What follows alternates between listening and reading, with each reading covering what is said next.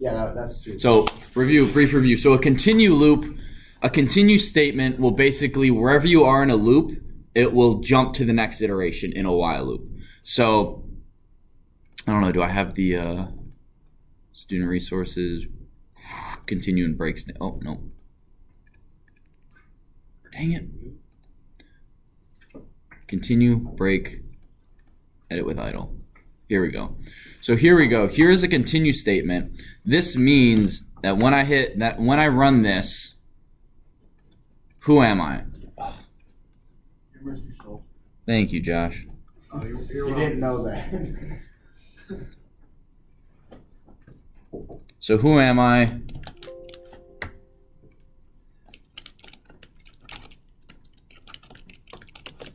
So it's going to, if my name doesn't equal Joe, it's going to continue and it shoots me back up here. And then it just loops through this little bit here. And then once I say Joe, it goes, hello Joe, what's the password? It's a fish. Now, if I type in the correct password, swordfish, it breaks out of the loop and then boom, we're here. If I type in the wrong password, it then starts all the way over, and then when I type anything but capital J Joe, how do you kick someone out? That's break. No, I guess like anything else you could say break. That makes sense. So like if they don't. well, so yeah, if you put break here, if you want to kick them out. it would jump down here. So if you don't, so this is really important. I was talking with my fiance about this class, and how writing poor code allows vulnerabilities. Vulnerabilities allow hackers. So if you had done what you did and you're like, oh, it's not a big deal, it is, because if I can get access to your code and read it, I can break it. So you want to code in such a way that no matter what people do, you can't get around it. So we're going to learn that with try and accept errors today. Try and accept. And that's basically do this. If you get an error, do this. You know, when you break something, you get a value error or a key error, that red text that flares up. You can code around that. So it's pretty cool. Any questions on break and continue? Nick. I want to can you just try to make an x variable and equal +1 before the continue statement, so you can see if it's restarting the loop or just x to the next. Oh, x, yeah. And then print ask at the very end. At the very end, okay.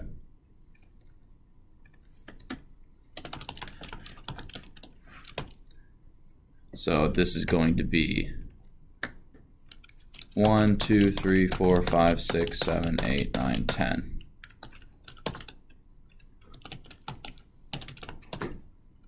Now, so he was verifying, does it start the loop over, or like what does it do? Does it just, so it actually does loop, it makes a mini loop here. And every time it gets to here, it adds 1. So you can keep track that way.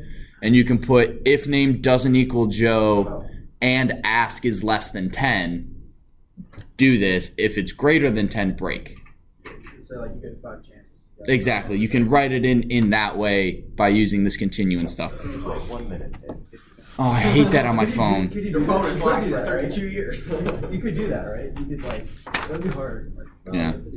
Give them like a 2-minute countdown and then like. You guys know Times. Time Times. dots. 2 Oh. minutes and then. importing modules. So this is one thing that I forgot to tell you guys in intro. When I am importing something, you know how we did in our game, import or from Pygame, import star. Pygame.locals import star. Yeah, you did. We did that. Really? I don't remember that, Mr. Stolter. That was over a year ago. I know it was. Old Pygame, winning and losing. Right here. 2 years ago, right? So from Pygame.locals import star. What that does is it basically you don't have to type Pygame dot something. What does that mean? Well, if I import, Oh yeah, I remember this. Like import as like import random as R. Yeah, so if I do import random, I have to go random dot Oh yeah. random dot int.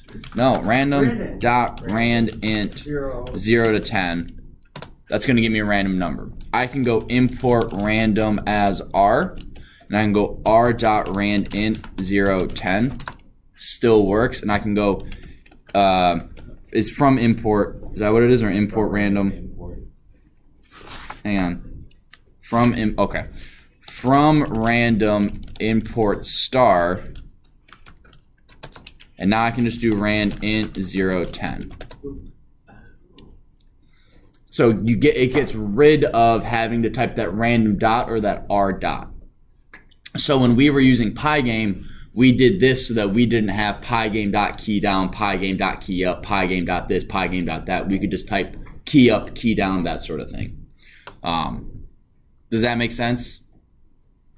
Yes, Robert. If you import like math, can you also import math as like the star, and then just? So you want from math import this? Yeah, would it work the same way? Uh, Only have one thing imported. Floor. In conjunction. Yeah. No, it works. Oh, okay. Yeah. So math.floor rounds down, math.ceiling rounds up. Okay. Okay, apparently not. I can't remember. There's something like that where you can have it round up or round down. So yeah, that's actually a really good question. Can you have multiple imported star from module import star? Yeah. And you can. Okay. But that's a really cool thing to have. So you're not always typing random.randint or this or random.choice. You can just do choice. Personally, I might do from or import random as R.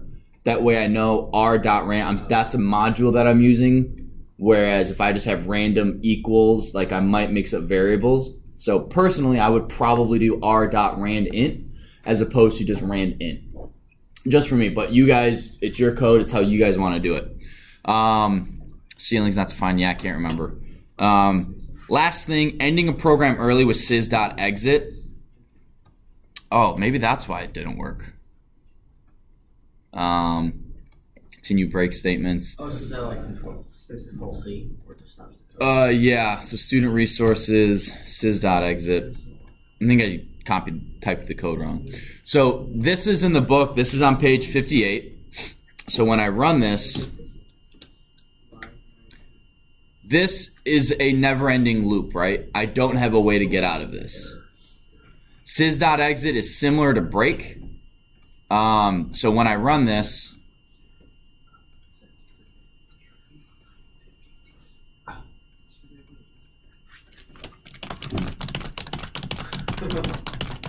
right, no matter what.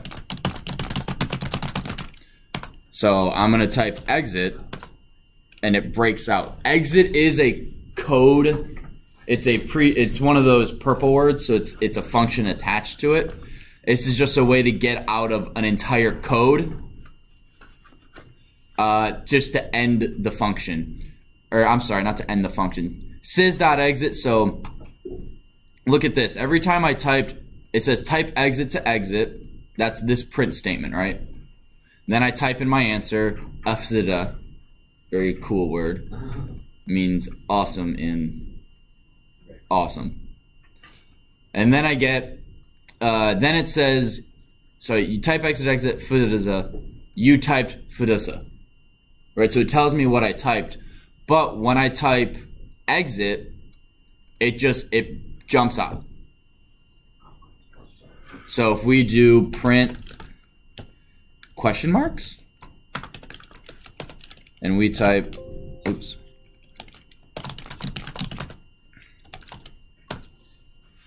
If I had break, if I had put break here, we would see these question marks, wouldn't we?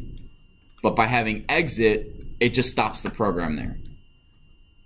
So if you do want to have, hey, you type something in wrong and we want to end the program, you know, you could do print, oops. You have elected to choose to end the program. Sys exit.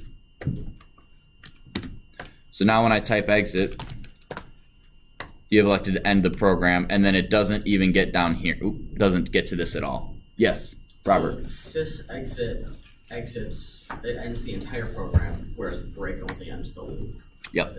Yeah, so if I typed here, let's just change this to break real quick. Oops.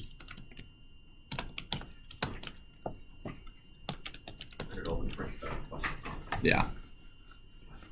Make sense? Okay. Save that. Now this next thing, I can't remember when we get out of here, so.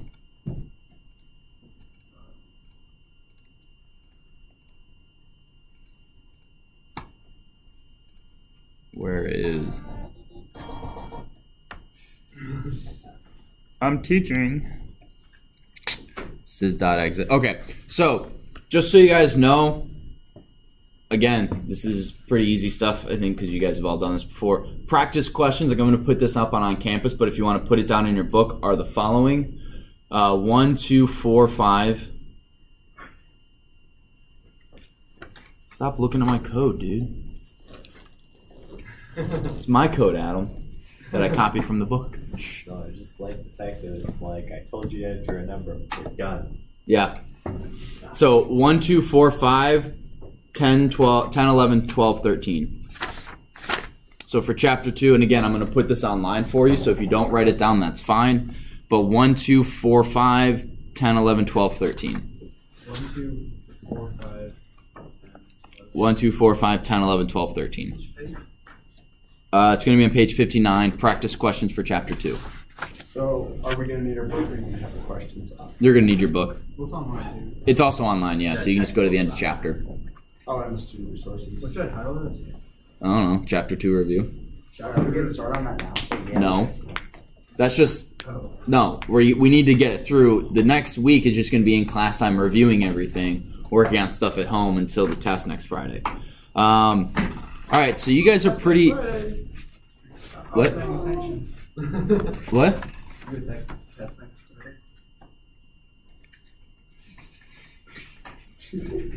You said you were paying attention, so I was joking like I'm not paying attention to you. Okay, so I know you guys are pretty good with functions. Do you guys have any questions on return values and return or value returning functions versus void functions? I can't remember if I went over that with like Paul's group, Paul's class. I don't remember that. You don't remember that at all? You could have brought it up, but I just don't remember. Okay, so what a... Okay, I'm gonna... Can I get a new... So this define fun1 x is 19, return 19.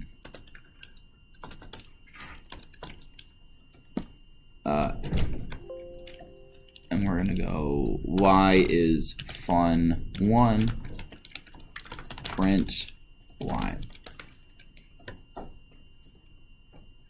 And we're gonna copy this.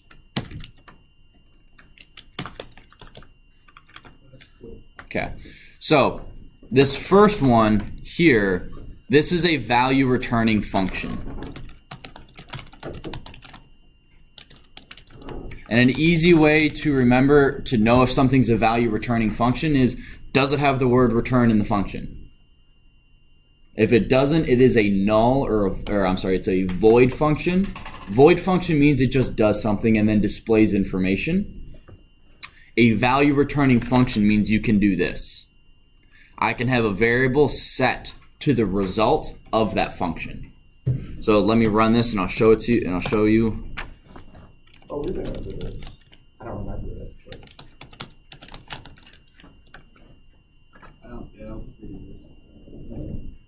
Yeah, I can't remember. The curriculum's changed a little bit, so this is Advanced Python. I remember I didn't understand it at all.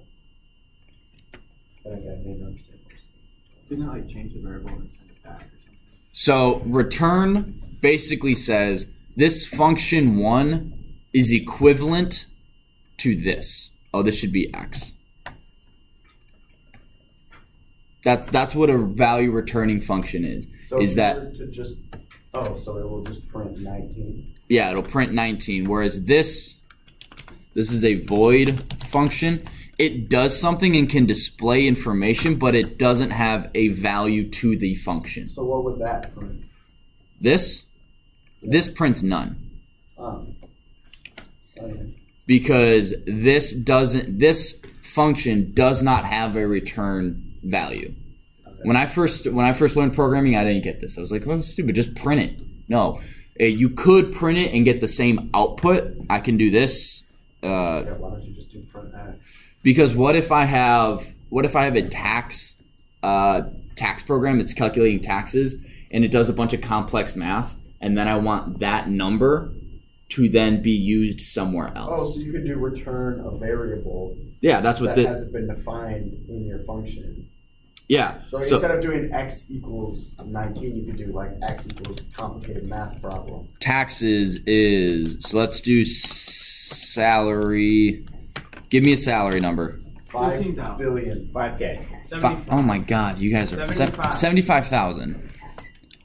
A day. I think Taxes really is- high and really low expectations for yourself. Yes. Point. Let's say point. What? Okay. Oh, so no. Let's do 750,000, and then you get taxed at 95.68%. Oh my gosh. So, we'll just do income because I can't remember what the difference between gross is 75000 times 0.9568. Actually, I should just do salary times taxes. But I want the income after taxes, so then I'm going to do salary minus. I'm going to return, so this is taxes, whatever, income, and then I want to print this. So even though I make $750,000, taxed at nearly 97%, Jeez. I only get $32,400. California. Yes. But you guys, so I can have a function that does all this complex math, and if all I want is like the taxes after it, I can return the income. Then I can use, let me actually do this. Y is fun1, so then we're going to go define fun2 y.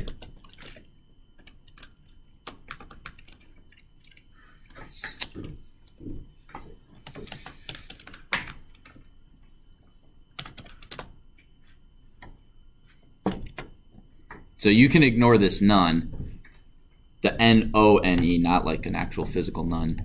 That's what I was thinking. I knew someone was I don't thinking know it. why, but it kind of So then I can have another function that takes this, and I can use this in multiple places.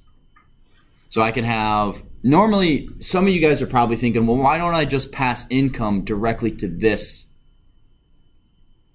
function? You could do that, but if I needed, let's say I'm an accountant and I need to know a lot of information, and I'm going to use that Y a lot of times. Fun 2, Fun 3,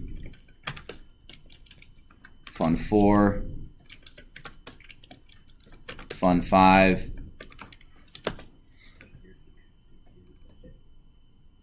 And so now I just need,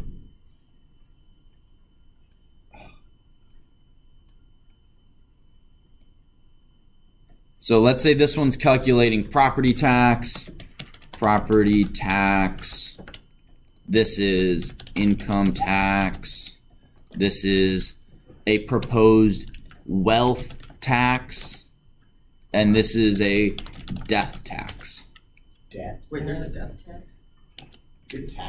Like if I make a $10 million and after taxes I have $10 million in my bank account that's essentially cash and I can spend it, like taxes have been paid, and I die and I want to give it to my kids. In some places, I think there's a tax on that money to give it to my kids, even though I've already paid taxes on it.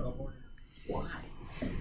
Because the government. We're not going to get into politics here because this is a programming class, but People like money. I missed debate club. so Boy, we gotta start that again. but guys, do you guys see that how returning income and I'm setting y equal to that, I can then use y in as many different functions as I need to, as opposed to having, okay, well now I gotta go fun 2y, fun 3y, fun 4y, fun 5y, and then what if I change something and then I have to make sure that I come back and do this. I have to change it all here. So it's just a little more, the less things you have to type, the fewer errors you'll make, right? So that's a really good, so value returning functions are really good. So that's what that is.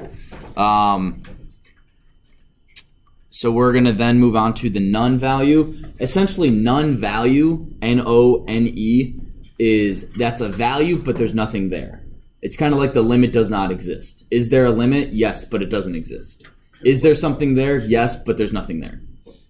What? So in the book, they have this, what is it?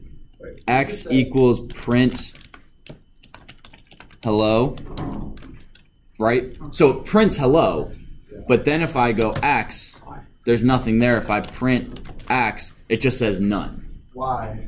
Because this is a none type value. Because it's not a value of anything, it's a command, it's like a function, it's a command. So is it something? Yes. Can we do anything with it? No. Well, why did it just print hello without you press X? Because that's how it works. That's about all because if you have print, it prints. X equals print, so it prints that, but it's kind of like a one-time use thing, I guess. Why, though, did you put none somewhere? No, that's just what happens. Oh, so if I tried that on my computer, it wouldn't work. You would get this. Actually, how you can expand this is you create the variable called x and you give it data space, but it didn't take any data space with the print hello. So when you call it up, there's nothing in that data space. So it will give none. This is how you define in Java. Oh, okay. Makes sense. Does everyone get that? Why don't you explain it again, Nick? Wait. How does this work, like with the whatever module or whatever the other one is called? Like when you have the split screen with one side, and then you have to run it, and it runs in the shell instead of just typing. Well, that's because this is X equal to a print. Okay. But if you did that in the not in the shell. In the console. Yeah, the console. Yeah. It would. It would still wouldn't work.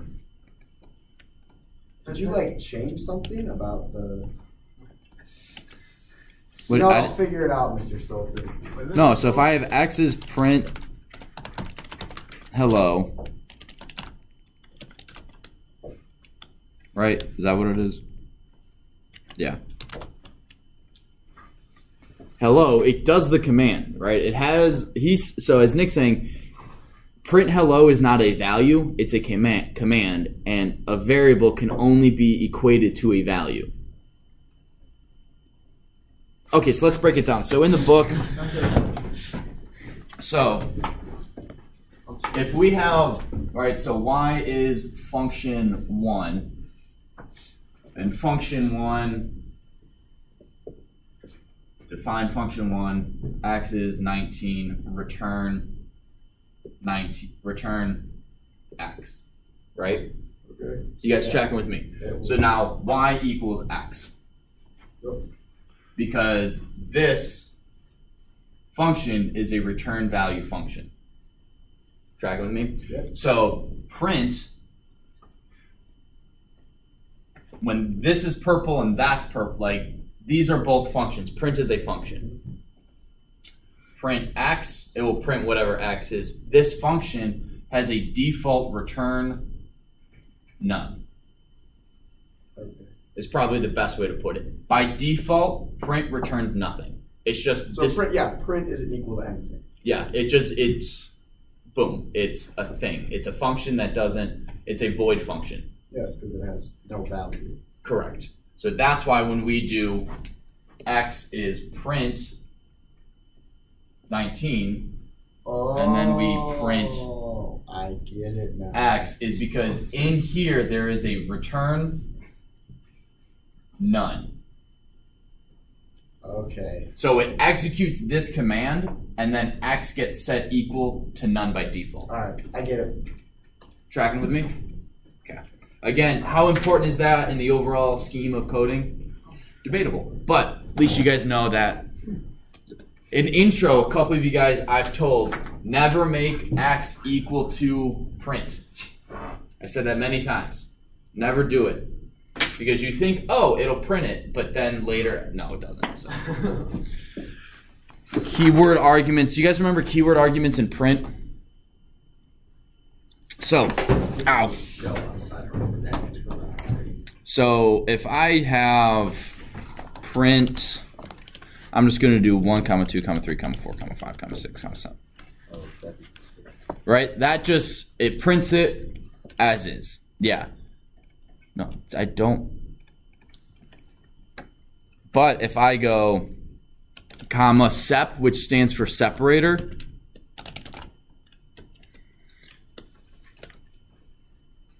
wherever this comma is in the print, it equates that to whatever's here. So if I want to print each one of these on a new line, I can just do \n. Oh yeah, I remember this. And then everything gets printed on one line. If I want these to not have any space, I can just put nothing in there, and they all get printed as one big number. I can put a tab. So if I want it to make it look pretty, I can do tabs. I can do,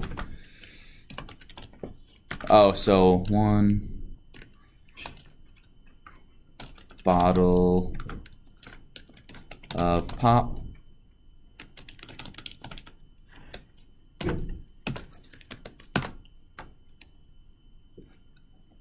you guys see?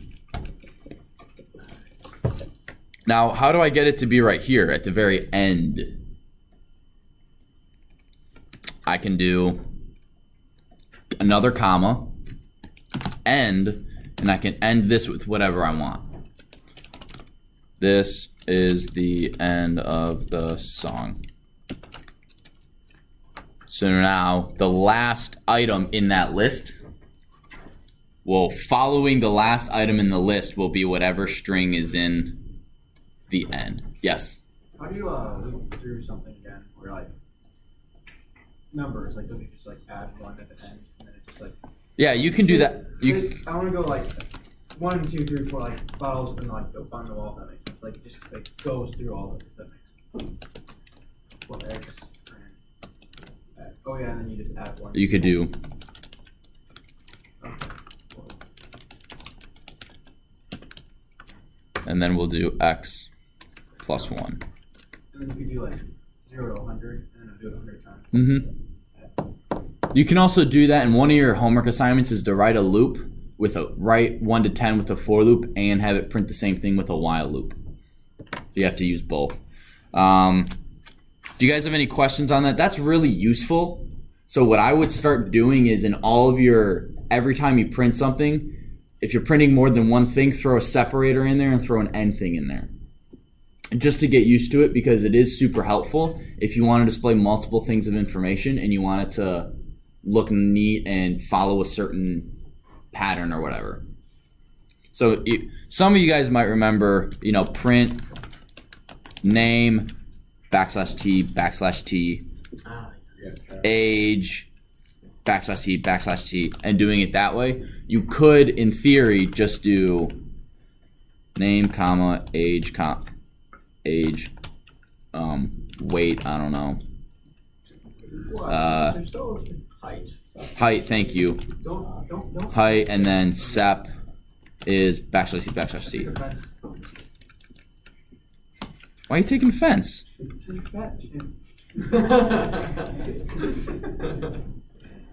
I should also be name shaming you, age shaming you, and height shaming you if you're gonna do that.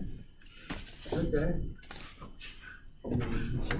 Anyway, but so instead of having to do /t/t, I can just write this all out at once, throw 1/t, and then I'm done. Because fewer things you type, the less you type, the fewer mistakes you make. Local and global scope. Do you guys remember local and global variables? Yeah. I remember the words, but I don't remember what they mean. So Oh yeah. Isn't like I'm just gonna write this on the board because I think it's a little I easier. remember what that means. Can't local only be used within the function, whereas global can be used anywhere throughout the code? Exactly. So if I have defined function x is 10, y is 15, and so this is my code, so I have it over here. And then down here I want to print x comma y. It's going to say that these aren't defined because they are only local. So these variables x and y can only be used within function 1. Make sense? Yeah. Okay. If I have print a comma b, and I have a is 5 and b is 0, will those work? Yes, because these are considered global because they are essentially, if they're on the first line, or if there's no indent, they're accessible by anything in the program, any line. Whereas these ones are local, and these can only be accessed by the function above it. Now, what if in a function, what if I don't necessarily want to return one value, but I want multiple values to be accessible by other functions? What do I do, Robert? You have to make it global using the global function. Yes. Command. Yes. So let's say I want, and z is equal to 100. So what I do is I type global space z. And now I can print z down here.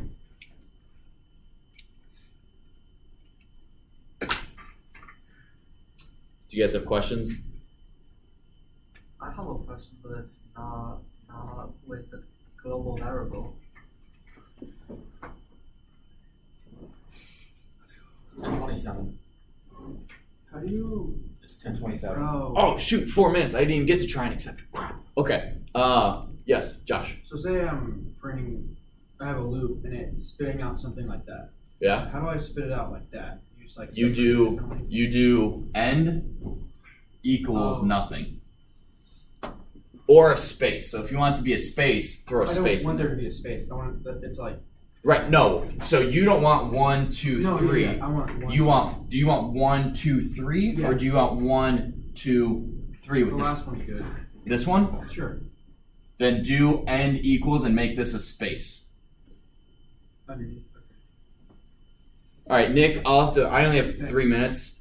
You know what? We're not gonna get to try and accept, so Just a quick question. what's your question? So I don't know if you in Python you can public void a variable without given initial value. I don't know. Just be in the same line. I'll Can you try just to write void x and see if it give you an error? not right now. I'll do it Okay. on my spare. I'll do it later, Okay. or you can do it on your spare time and let us know. Because I want to explain something real quick. So with try and accept, the global statement, we just went over that. Okay, so this is called exception handling. What I want you guys to do, because I didn't get to it, read 72 and 73 and mess with the try and accept, and I will review it on Monday. I do want you guys to attempt at the back of on page 77 in the practice projects. I want you to work on the Collatz sequence and the input validation. So these are 2 practice problems, 2 practice projects that I want you guys to work on and have done for Monday. If you have any questions, I want you to do it as best as you can. This is investigative learning. I will go over everything on Monday and how to use it. Yes, Josh. So we gotta read do that and do the other assignment? You have to do the practice problems. Practice problems shouldn't take that long. There's only like 10 of them. And those ones, put them in like a Word document or a Python script and upload that. Don't handwrite them because I don't want to deal with that. I want you to read 77 and 78. And I want you to do the 2 practice projects in the back of the book. So you have the Collatz sequence, which if you're a math guy, you should probably know, but they do a nice job of explaining it. And then input validation is you add to your previous code in the Collatz sequence to make sure that whatever a person types in, you can handle if they type in a number or a word. Using try and accept. So in order to do the second part of the project, you have to read 77 and 78. Essentially what a try and accept is, because I have literally a minute, is that I want you to try this section of code. If in this section of code, hang on guys, hang on. If in this section of code you get an error, do this. So if we get an exception error in this line of code, do this. That's what try and accept is. Try this. In the exception of an error, do this instead. So work on that, and we'll cover that on Monday. If you have questions, don't hesitate to let me know. Those of you watching on the video, don't forget to like, share, and subscribe. Finally did it. Finally. Only took me 2 years.